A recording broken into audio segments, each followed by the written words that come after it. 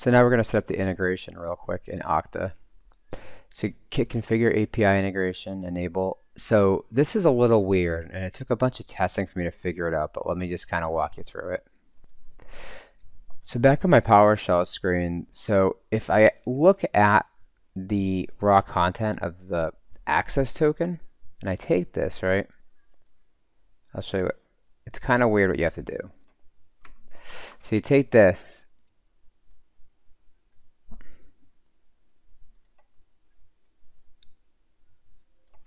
so if you just grab this and try to paste it into here, I'll show you what happens.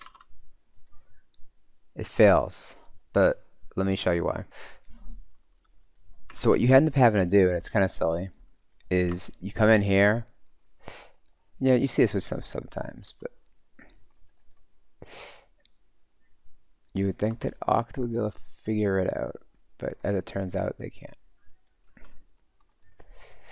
So I guess I just popped it into Notepad++, and now I'm taking the thing, I'm getting it on a single line. Now watch what happens if I try to put it in again. Ta-da! So you click save. So if you recall, we called our domain test.com. So you have to go down here, you're going to make sure your domain says what that needs to say. Then we're going to import,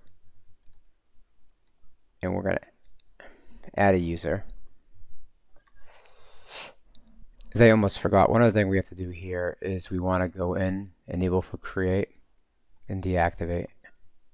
Hit save. Now we're back. We let everything work out now. So now you can see we now have one synced user. So if we go and look for them, there's our synced user popped in there.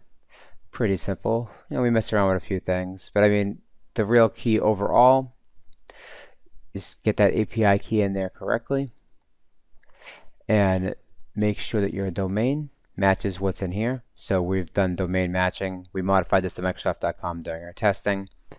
So as long as this domain and domain access match, it should go in nice and easy.